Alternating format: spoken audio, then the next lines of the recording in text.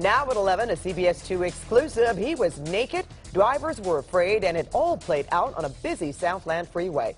Now, that inmate bared all as he made a run for it. And you'll see the daring escape only on CBS2.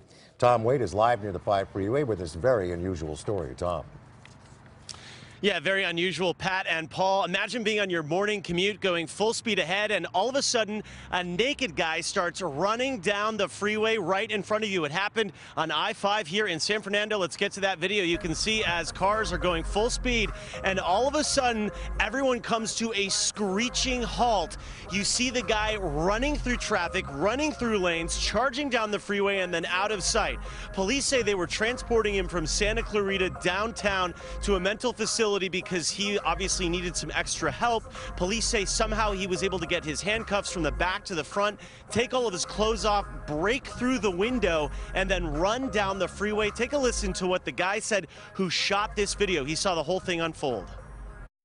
All of a sudden, everybody starts slowing down, slamming their brakes, and I see a naked guy running towards the traffic with 2 police officers just following him, and it was insane. Everyone just started slamming their brakes. The police officers, they actually tried to save the guy.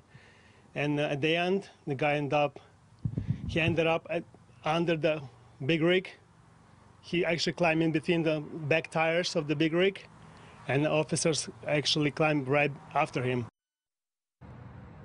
Yeah, imagine that. He actually climbed into the wheel well of a big rig, and somehow the guy is okay. Police were able to get him out. No one injured. Incredible job by police officers there trying to make sure no one was hurt. We're live tonight in San Fernando. Let's go back to you, Pat and Paul.